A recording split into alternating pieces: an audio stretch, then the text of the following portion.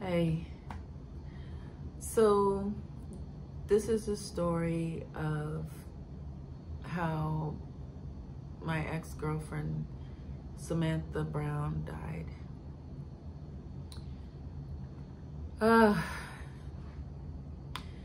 Sam Brown, I called her Sam.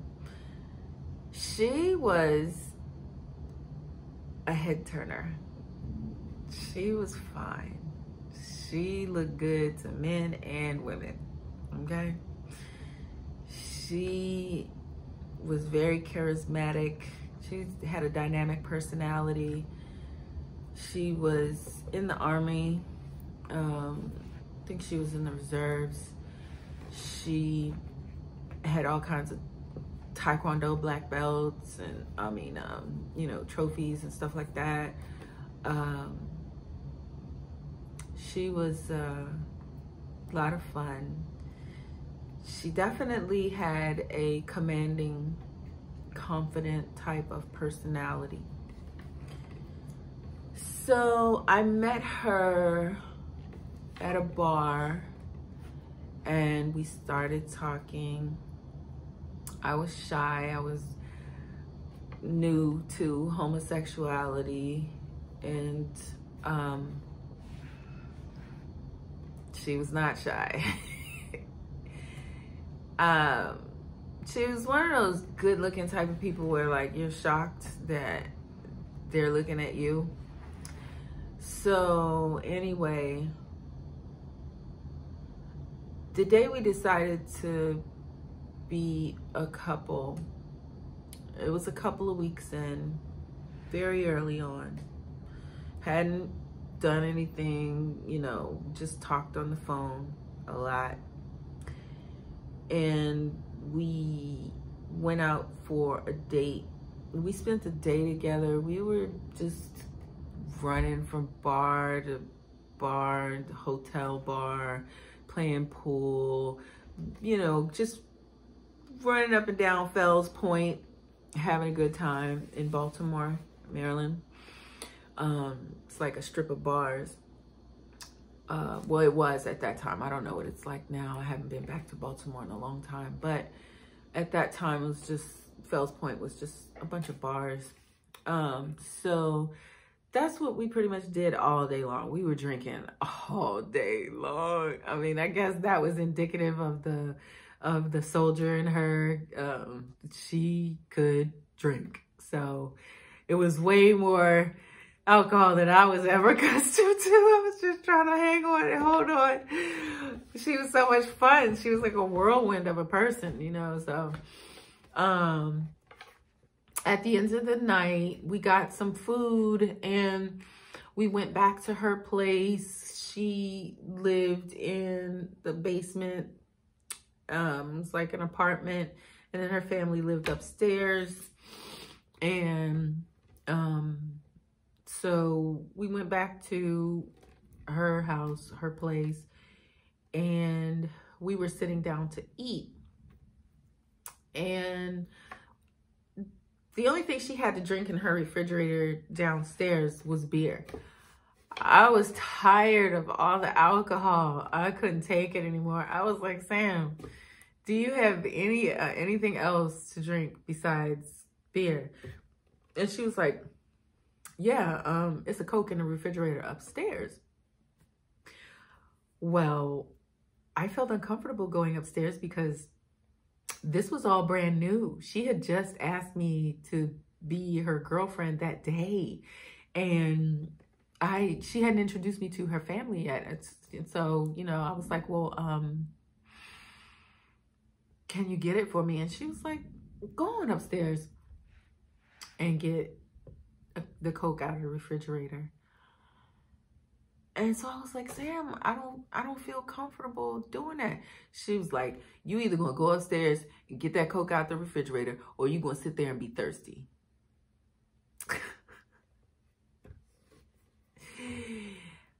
She was like, I hate it when somebody don't trust what I say.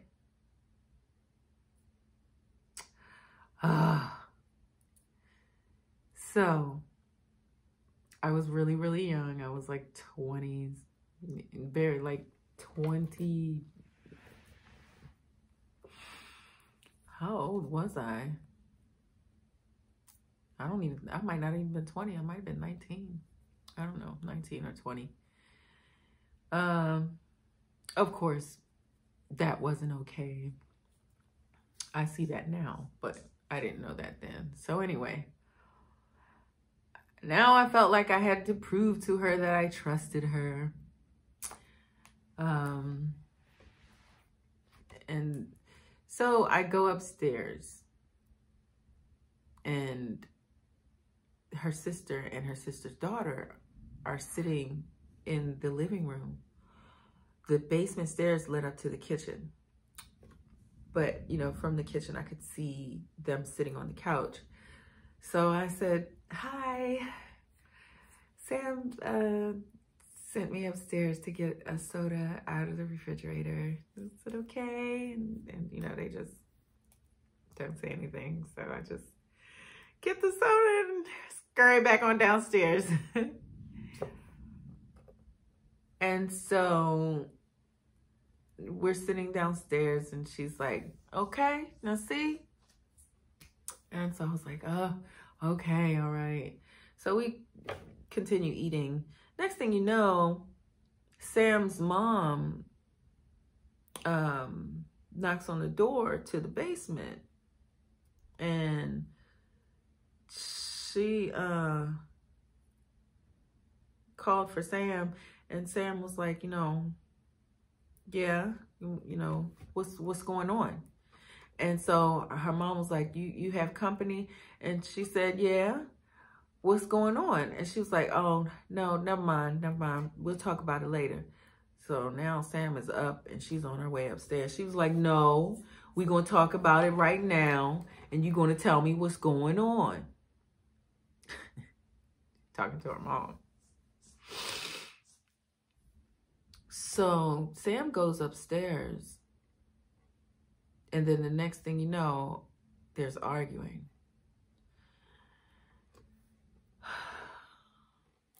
Who I send upstairs to get something out of my refrigerator in my house is none of your goddamn business. If you don't like it, get the fuck out my house. Da-da-da, take your 4 kids. You got 4 kids. You got 4 baby daddies. And da-da-da-da-da-da. Oh, she's going off. And next thing you know, there's some rearranging of furniture.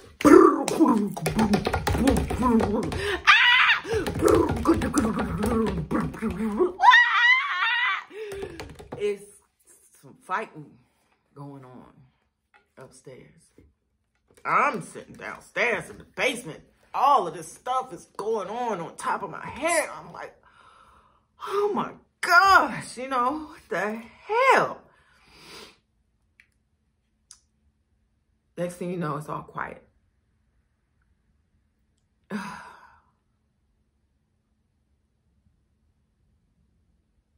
And then her mother comes running downstairs. She pays me absolutely no attention. You know what I mean? Like, she's not worried about me at all. She gets on the phone, because they had different lines upstairs and downstairs. She gets on the phone and she calls somebody, and she's like, yeah, Cynthia stabbed Sam. I don't know what to do. I don't know. And she was like, okay, I'll call an ambulance.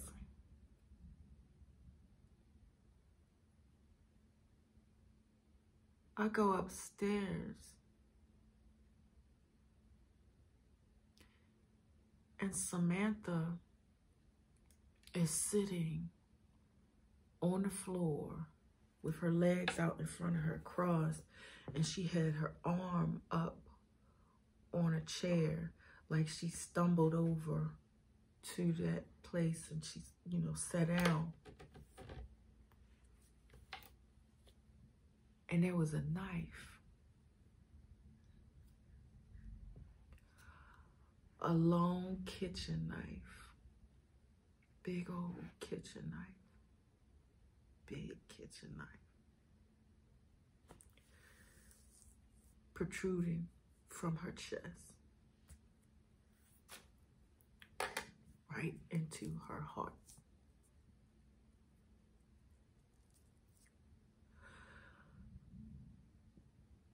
No. Oh. No, I'm remembering wrong.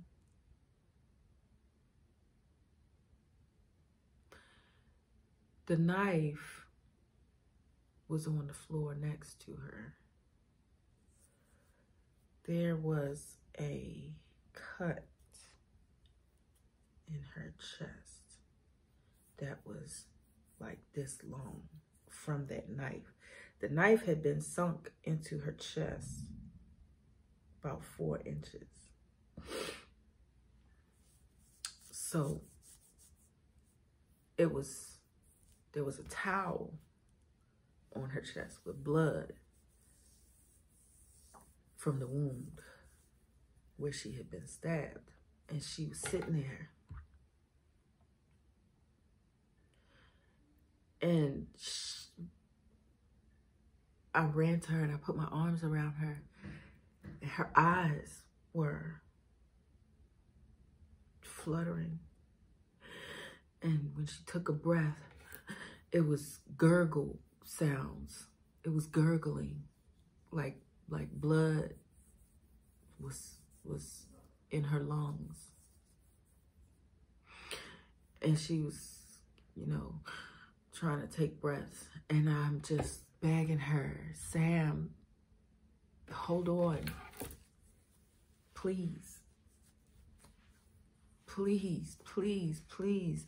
The ambulance is on its way. Please, hold on. Please, don't leave. Don't leave. Don't leave. Please don't leave. Don't leave. Don't leave. Don't leave.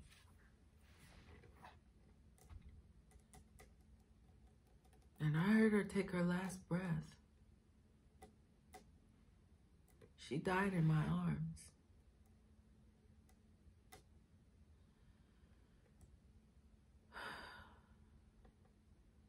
The paramedics got there. And of course, they could not find a pulse. They did CPR on her anyway for a little while.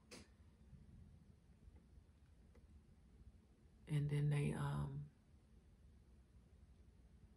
they moved her, put her in the ambulance. They pronounced her dead and they put her in the ambulance.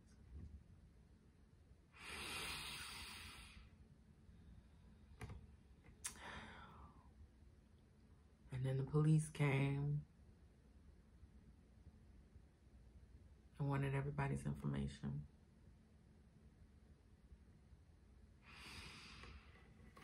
Yeah, that was terrible.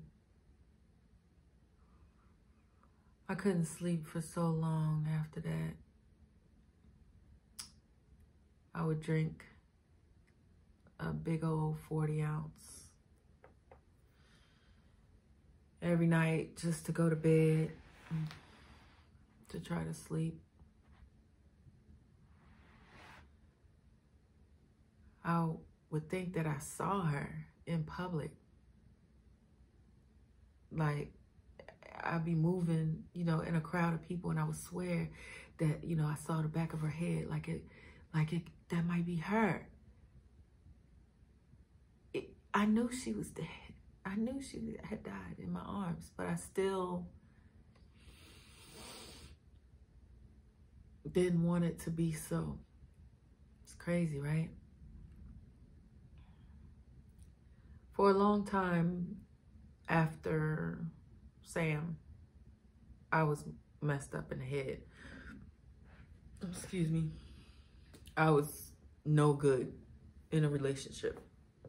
Just because no matter who I was with, she wasn't Sam. So it just, my love I felt like I didn't have a heart. Like my heart had kind of died inside me. So I felt like my heart was dead. And I just couldn't muster up love. Yeah, so I was traumatized for a while. After that, my life is full of so much trauma. Good grief. Thank God for God and therapy and hypnotherapy, because I can look back on this stuff and it doesn't tear me up, and it doesn't hurt anymore. These are things that I survived and I'm still here. But trust me, I have been through years of therapy, and now I just found something that was just absolutely amazing. Rapid transformational therapy in Mind Valley. Like, this is not, I don't have an affiliate link. They're not sponsoring this video or anything. But when I tell you, God led me to Mind Valley. God led me to Mind Valley. That rapid transformational therapy and the Silva mind control. Oh, I have so much of that contaminated, negative self-talk that's, you know, just from childhood and all that kind of stuff, just mean things that were said to me by parents or whatever like that.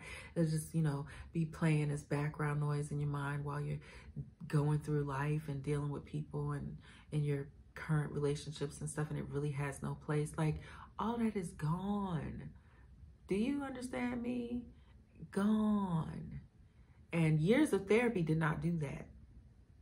But 30 days of that rapid transformational therapy did that. Did that. It's by Marissa Pierce. She's awesome. She knows what she's doing. She knows what she's doing, because that thing, oh boy, it helped me so much. It's called RTT therapy for the abundant life, and she teaches how you can have abundance in your relationships, you know, abundance in love, abundance in health, abundance in wealth, abundance in joy, you know, and you can have all these things all at the same time, and there's absolutely nothing wrong with that. And I think she's right. I think everything she is saying is all right, let me tell you. So yeah, I've got all these jacked up stories, and you know, a lot of you might be thinking, oh my God, clutch my pearls, is Brandy okay? How can she not be crazy after all of this stuff? You'll be surprised at the resilience of the human heart and the human soul, the human spirit and the human mind.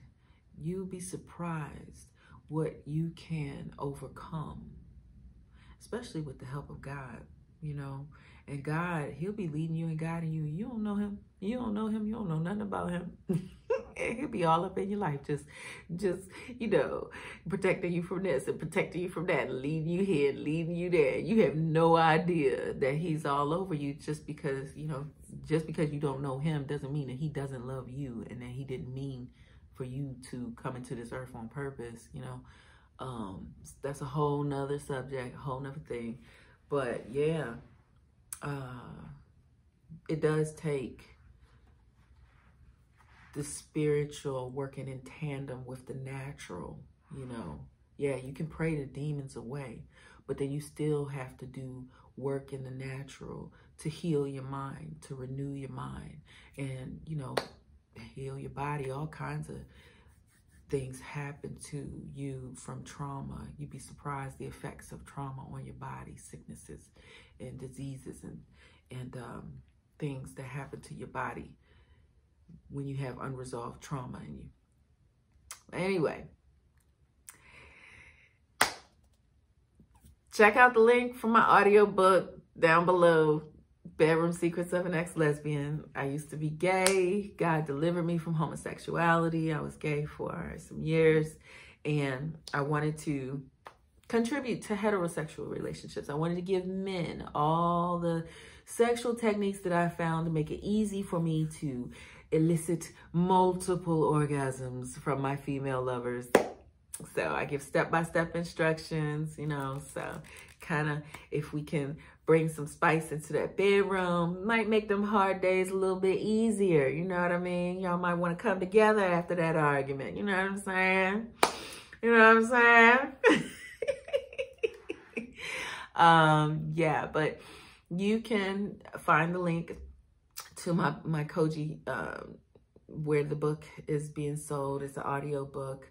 It's a good listen. You will be entertained, but hopefully you'll also start having a little bit more fun in that bedroom if you want to. Yeah, okay. That's all for this one. Y'all take care.